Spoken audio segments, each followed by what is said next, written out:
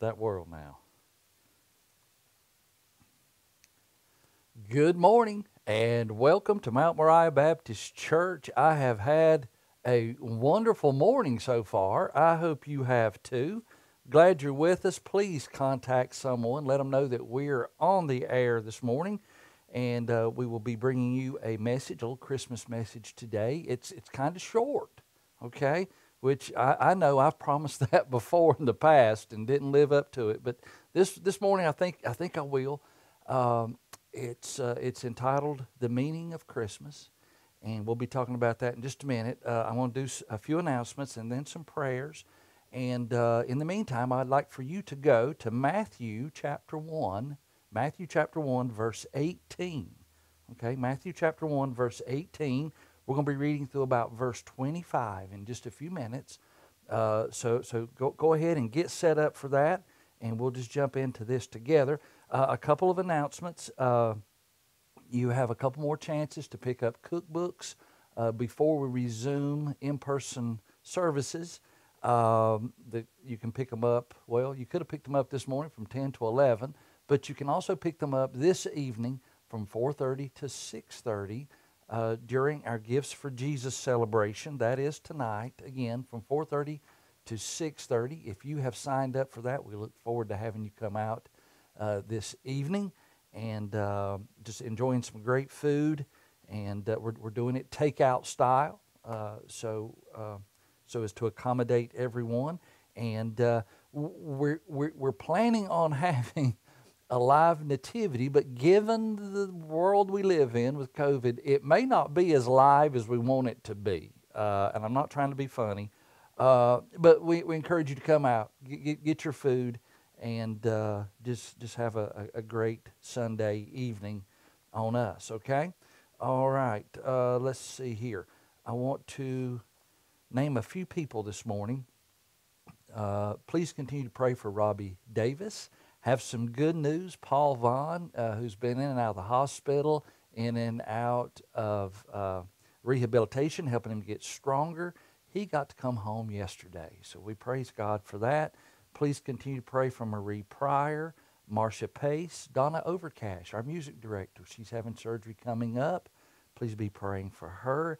Irene Haynes, Cora Thorpe, Peggy Messer, Pastor Dale Gilbert. Please be lifting him up in your prayers. Diana Dietrich, down in Texas, we're praying for you, sister.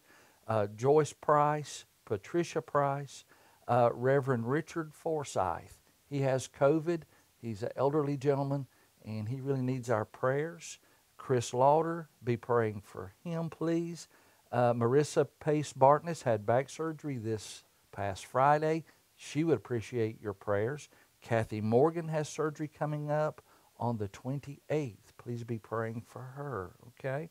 And William Hill is also in the hospital with COVID. And I know there's many others out there watching or listening, or you have someone you love who is affected by COVID. Please know that they are being prayed for. You are being prayed for. Okay? So, if you will, for just a moment, let's bow our heads and let's have a word of prayer together.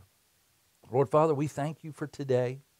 We thank you for all of our blessings, Lord Father. You are so good to us. Lord, we pray for anyone and everyone who is sick or suffering from some kind of affliction today, Lord Father. Lord, we pray, Lord God, that you would just bring healing, Lord Father, not just physical healing, bring emotional healing, bring spiritual healing to us, Father. We need you, Lord. Father, we pray for those who have lost loved ones in recent days and weeks. Give them a peace and comfort that passes all understanding. Father, we pray for those who do not know you in a real and personal way. Pray that today that you would give me a word to speak to them, Lord Father, that would direct them toward the eternal life giver, Jesus Christ. I pray for the message today. I pray that you would anoint me with your Holy Spirit and help me, Father, because I am absolutely nothing without you. Lord, I just pray for everyone who will hear this, that they will receive your word and it will impact and change their lives.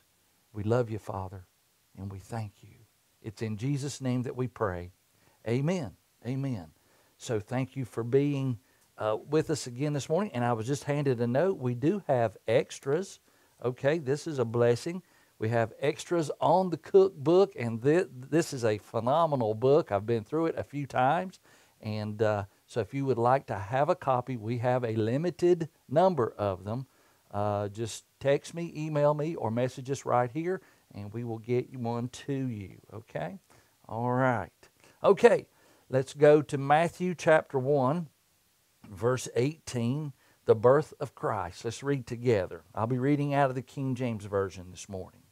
Matthew chapter 1, verse 18.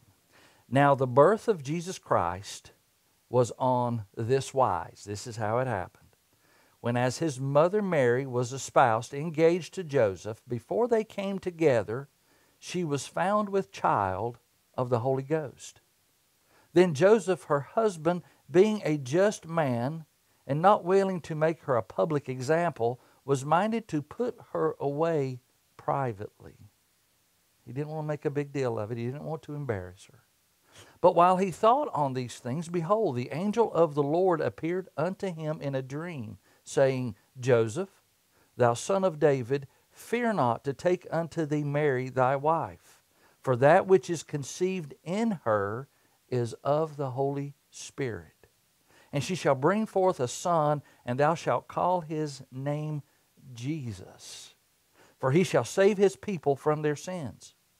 Now all this was done that it might be fulfilled, which was spoken of the Lord by the prophet, saying, and you can find this in Isaiah 7:14, behold, a virgin shall be with child, and shall bring forth a son, and they shall call his name Emmanuel, which being interpreted is God with us. That should excite somebody right there. Then Joseph, being raised from the sleep, did as the angel of the Lord had bidden him, and took unto him his wife. And he knew her not till she brought forth her firstborn son, and he called his name Jesus. Everybody say amen at the reading of God's Word. I want to talk to you for just a few minutes this morning about the meaning of Christmas. What is the meaning of Christmas? What's it all about? To you and I as Christians, we go, well, that's an easy question to answer. Actually, it's not. People around the world struggle with that question. In fact, people in our nation struggle with that question. Let me go even further. Christians in the church struggle with that question. People say, well, Christmas is about family. Christmas is about giving. It's about peace. It's about joy. It's about love. If you're in the church, you'll say, well, it's about Jesus' birthday. And yeah, all of that is part of it. But I believe the real meaning of Christmas can be found right here in Matthew chapter 1, verse 23. Let's look at it again. Behold, a virgin shall be with child, and shall bring forth a son, and they shall call his name Emmanuel, which being interpreted, that's King James for it, which being translated is God with us. Emmanuel, that's a Hebrew name that means God is with us. Folks, that's the true meaning of Christmas. God is with us. Listen, God left heaven to be with us. Let that sink in for a minute. God left the splendor of heaven to be with us. The Bible says he humbled himself, took on the form of a servant, and was made in the likeness of man. 2 Corinthians 8:9 says that even though he was rich, ruling heaven, for our sakes, just for me and you, he became poor. He put on flesh that through his poverty we might be rich, inheriting heaven. Folks, I got an inheritance coming. And if Jesus Christ is your Lord and Savior, you have an inheritance coming. You know, church, we think about Jesus and we think about the tremendous sacrifice that he made for us. And we think, well, the sacrifice was made on the cross. Well, actually, that's not where the sacrifice began. It didn't begin on the cross. It didn't begin with the beatings and the scourgings that he endured. It didn't start in the Garden of Gethsemane when he was betrayed by Judas. No, Jesus' sacrifice for you and me began when he left heaven. He gave up everything. The splendor of heaven, the glory of heaven. He gave it up. Think about that. God put himself at the complete mercy of man. Let that sink in. That's incredible.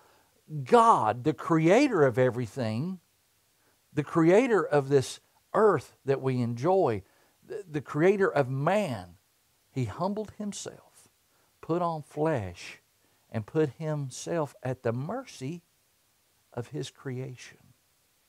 That is mind-boggling to me.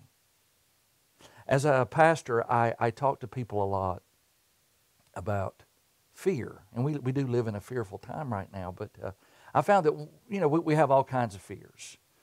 People fear death. They fear heights. They fear all kinds of things. But I found that one of our greatest fears that most of us share is this. We fear getting old and not being able to do for ourselves, or have some debilitating disease and not being able to take care of ourselves. I've even thought about that myself many, many times. I've thought, I'd rather the Lord just take me home as for me to be in a situation where Tammy or my sons have to take care of me, dress me, feed me, help me. I don't ever want to be in that position. I don't want to be a burden to them. And let's face it, folks, we just don't want to live like that. Amen? Well, listen to this. That's exactly what Jesus did 2,000 years ago. God himself put on flesh, and he came to earth in a stable in Bethlehem. He voluntarily entered our world as a helpless baby. He says, I'm God, but I love my people so much. I'm going to put myself at their mercy. I'm going to be helpless. I'm going to let them take care of me so that I can be with them. The same God who created the world and everything in it, in an instant, was at its mercy. Think about that. The mouth that had spoken earth and heaven into existence was now cooing at his mother Mary. The God that was surrounded by legions of praising angels was now surrounded by sinful human beings in a dirty, nasty, smelly barn in the Middle East. Why? All because he loves us. Hold on to that statement for a minute. All because God loves us. What do you think is the most well-known verse in the Bible? What do you think it is? That even non-Christians know this verse. What do you think it is? Yeah, I'm with you. It's probably John 3:16. For God so loved the world that he gave his only begotten Son, that whosoever, I'm one of those whosoevers, I hope you are too, that whosoever believeth in him should not perish but have everlasting life. He loved us. He still loves us. Listen, some people love you because of what you do for them. Some people love you because you're attractive. Some people love you because you're wealthy. Some people love you because you're family. And they know if they don't love you, nobody else will. But listen, God loves you simply because that's who he is. God is love. He created you to love you. Listen, beloved, you've never lived a day, a minute, a second that you weren't loved by God. You say, well, preacher, I've done a lot of bad things. I don't know if God loved. Yes, God loved you even in the midst of your bad. He loves me in the midst of my sin. God loves us. He can't help himself. He loves you on your good days. He loves you on your bad days. He loves you even when you don't feel like you deserve to be loved. Because, listen, God's love isn't based on what you do. God's love is based upon who you are. You are his creation. It's based on who he is. He is love. I've talked to a lot of people over the years who've said, Pastor, if I'm just a better person, if I cuss less, drink less, gossip less, sin less, then God will love me more. Well, you know, if you do those things, you will be more blessed and you'll get closer to God and your life will probably get better. But listen to this, God can't love you any more than He already does. No matter where you're at in this life, in this world, you could be at your lowest sinful low, and God still loves you. Someone once said, you can't do anything to make God love you more, and you can't do anything to make God love you less. God is love. His love for you is unconditional, and I, for one, am so grateful for that. Because let me tell you something. I have a past. Do you? And sometimes my future and my present isn't even so good. But God still loves me. We call that unconditional love. Get this word, grace. God loves us with grace. And grace is what makes Christianity different from any other religion. Listen, all other religions are man trying to get to God, trying to perform for Him. The Buddhists, and I'm not putting down any other religions. I'm not. We're to respect one another, and we do. But listen to this. The Buddhists, they follow a eightfold path of enlightenment, trying to get to God. Our Jewish brothers and sisters, they follow a system of laws, trying to get to God. Muslims, they hope that their good works outweigh their bad, and if they do, then they might be able to please a judgmental Allah. But that's all religion is. Religion is man trying to get to God, trying to win His love. On Christmas, I love this. On Christmas, God said, I love you so much, I'm coming to you. Beloved, that's the meaning of Christmas. That's the true meaning of Christmas. I hope that little message spoke to somebody today. Folks, listen. If you get nothing more out of it, remember this. God loves you today. Listen, you are always on His mind. He is always concerned about you. We say it over and over again. He said, I'll never leave you. I'll never forsake you. Even in your darkest time, even in your dirtiest, filthiest time, we've all been there. He said, I still love you. I won't leave you nor forsake you. Now, if you're listening this morning and you've never accepted Jesus' free gift for you, that's the wonderful thing about Christmas. Jesus has the best gift of all, salvation, eternal life through Him. And listen, it's not just eternal life to come. It's abundant life today. If you've never accepted Christ, I would love for you, wherever you're at, just bow your head, close your eyes, and pray this prayer with me. Lord Father, I know that I'm a sinner, but I believe that you put on flesh, that you came to this earth to live and show us an example of how to live. You died on the cross for me to take away my sins. On the third day you arose, and now you are back in heaven, just awaiting your return. I believe that. Please come into my heart. Save me from my sins. Be my Lord and Savior forevermore. I pray this in full faith. In Jesus' name, amen. If you believe that with all your heart, and that's what you just prayed, then we as Christians, according to the Bible, we believe you just got saved. You are now a brother and sister of mine in Christ. Welcome to the family. And listen, thank you for spending a little bit of your morning with us today. Really do appreciate you. We invite you to join us again on Wednesday evening at 7 o'clock right here on Facebook Live.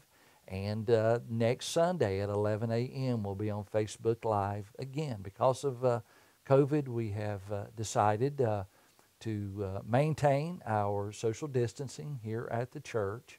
So we will not be having in-person services through the rest of this year.